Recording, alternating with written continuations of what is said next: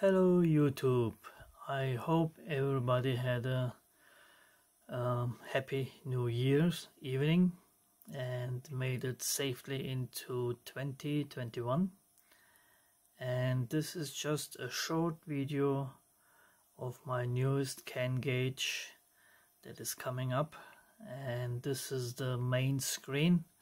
It will have 8 screens with multiple readouts, not just single readouts like speed, RPM, gear and whatnot, because that would make it about 26 screens. And since I'm having a 3.5 inch display, IPS display of course, with 320 by 480 pixels, I have more room to show more info on a single screen, so you don't have to go back and forth all the time. This is a touch screen, obviously. The menu is not implemented yet, and this is the first working screen. I have a second static screen ready, and the other ones are in the works. So I wanted to show you, I mean, it's I think obvious what it is.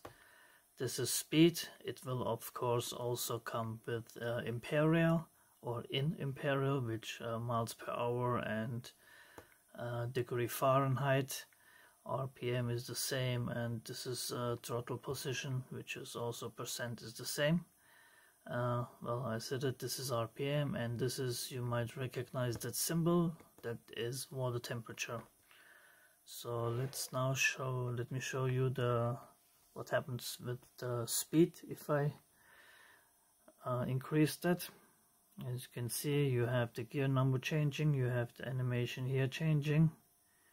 You can't quite make it out in the video. I know it's kind of dark and the colors look like they're checkered, but obviously they're not. They're solid filled colors. And this is the gear indicator from 1 to 6, and if you're not driving, if you're standing still and engine is running, it will show neutral. And this one has speed warning at 90 kilometers per hour, because that's what we have here. You can see it light up there. That's here on country roads that you can drive 90 kilometers per hour, and that's the indicator. Obviously the finished version will have the enclosure, custom CNC machined enclosure with the NeoPixels. So here on this screen, most likely the NeoPixels will show the RPM shift light. And now I'm out of focus. Why don't they make manual focus? Anyway, so that is the speed, and you have, in my case, I always make this for my personal use first, and then of course it's customizable for the customer. This one most likely will have a setup settings screen where you can adjust your speed settings, your speed warning settings, your RPM shift light settings, and you will be able to adjust all those on the device itself. So here I have the RPM set to 4500 RPM, and then you see the shift light coming on. What I did here on purpose is I have only 1/10 of RPM increase, so it does not show the single digit, that's always 0, and the other digits go up in 10th values, 10, 20, 30 and so on. I did this because I think the resolution is high enough, and this just makes the display less, well, not less, but easier to read.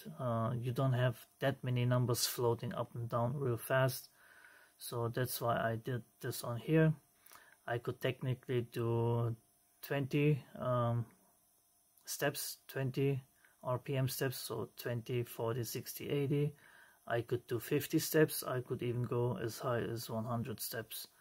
so it will be 6500, 6600, 6700 and so on. But I do like it like this personally, and that is what it is. So here you have the shift light, and then obviously the neopixels will also increase, and then when the shift light comes on, all the neopixels will blink. And you might have noticed also on the temperature for Celsius, if it goes over 100 degrees Celsius, the digits turn red, and the warning indicator comes on as well. So that's what I did, and this is throttle position. That just shows the throttle position, because I like to drive with cruise control on, and then it's always nice to see obviously your speed and RPM, and if it shifts down, how much gas it does, or how much the pedal is being pressed by the ECU. So if you're going up the hill, you can see the percentage increase. You're going down the hill, you see it decrease. And that is it actually. And I'm just doing the individual readings on the simulator, although these are they're going up by themselves. So this is the first main screen, and I hear you saying you don't care that much about gear. Okay, I will make 3 main versions of the screen, or 3 versions of the main screen, this way around. This one has the gear. I will make one with the speed, that the speeds are big and then the gear is smaller down here. And then I will make a third one with the RPM, because some people want to see the RPM. And so it will have 3, again, selectable in the menu. So this is the first screen, and then I will just read you or tell you what the other screens are. The second screen will be a boost screen, which will show you pressure, the map pressure. If it's naturally aspirated engine like mine is, it will show only vacuum. And if you have a turbo, it will show the turbo pressure. And then it will have a voltmeter, it will have oil temperature, it will have AFR, air fuel ratio, and it will have timing advance. So that will be the second screen. And then you will have a sports screen, which will show a G-force meter in the middle. And then you have, again, in the 4 corners, you will have 0 to 60 timer, 0 to 60 miles per hour timer, 0 to 100 kilometers per hour timer, 100 to 200 kilometer hour timer, and you will have a quarter mile. And the quarter mile will have a light tree animation here where the shift light is. And so that's the third one. And then you will have an info screen, which will show you your fuel consumption, if you have any DTC errors, and you will be able to clear the DTC errors. It will show you the distance traveled with DTC error on, and after they're cleared, it will show you the ambient air temperature, intake air temperature, and the fuel level. And 1, 2, 3, 4. The fifth screen will be the oxygen sensor voltage reading screen. If you have a 4-cylinder, you have only 2 oxygen sensors. If you have a 6-cylinder and up, you will have 4 oxygen sensors, and it will show it in a graph and as digits. And the next screen will be a catalytic converter temperature screen, which will show you that. The next screen will be a GPS info screen, which will work independent of your car, obviously over a satellite connection, and that will show time, date, speed, latitude, longitude, altitude, and your bearing. And the last screen will be a screen that will read your supported PIDs that you have on your gauge, and will list those on the display. So this will be it. The way it will work, as I said, it's a touch screen. If you're in any screen, you will touch it anywhere in the middle. The menu will come up, and then you will be able to choose one of the screens, and then it will go to that screen directly. So you don't have to go backwards and forwards and scroll to all the screens till you get where you want to go. And that will be it, I think. Obviously I do come up with new ideas, so I might add additional screens or other features. I probably even forgot to tell you what else I have in mind with this gauge. And yes, so this is my next new upcoming gauge, hopefully the last one, because I made way too many. And the first two you can buy in my Tindy store. The link is in the description. And this one will be, I don't know, maybe pre-order, because I have to get a certain amount of cases CNC machined to bring the price down. And I'm not quite sure how that's gonna work. And I will go also depending on customer or people's feedback. So if you have any comments, questions, suggestions, critique, if you find it looks like shit, tell me. So you can leave your comment below the video, and I do have some affiliate links. If you like to support me a little bit, you can use the affiliate links for Banggood. And if you want to support me monthly, you're more than welcome to do so over Patreon. Or if you just want to send me a tip, buy me a coffee, you can use the PayPal link that is also in the description. And I think this is it. Not too bad, right? Not too long a video. Sorry that I'm showing just one screen, but just showing a static screen would not be fun. But it does look great. If you think this looks good, the other one looks even better, because it has a big analog animated dial in the middle, and then the 4 readings in the corners.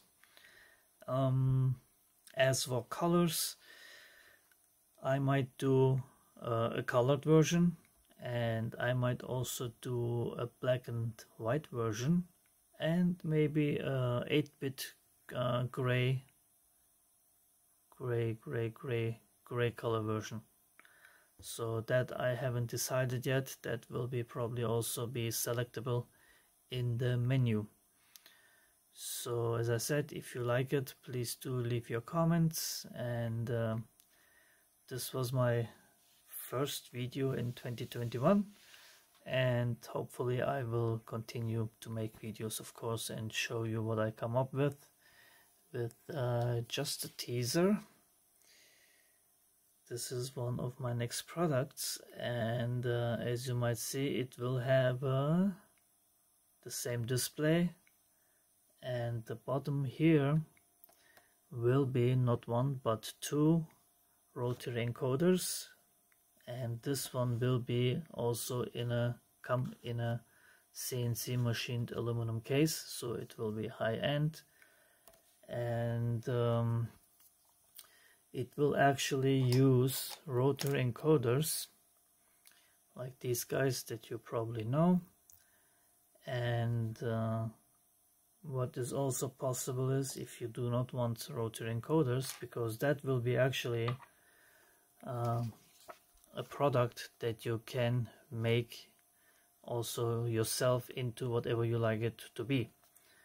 So I have a few ideas I'll tell you in the next video, but technically you could have 2 rotary encoders or 2 potentiometers or 1 of each. And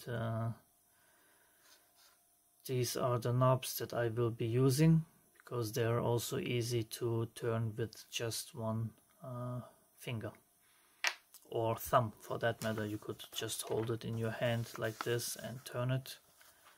And yes, so this is my next product that I am thinking about making. But first I have to finish this one. And oh, oops, sorry, just came to the wire here. This is actually based on the ESP32, so it does have Wi-Fi and Bluetooth low energy capability. So those might be features I will add.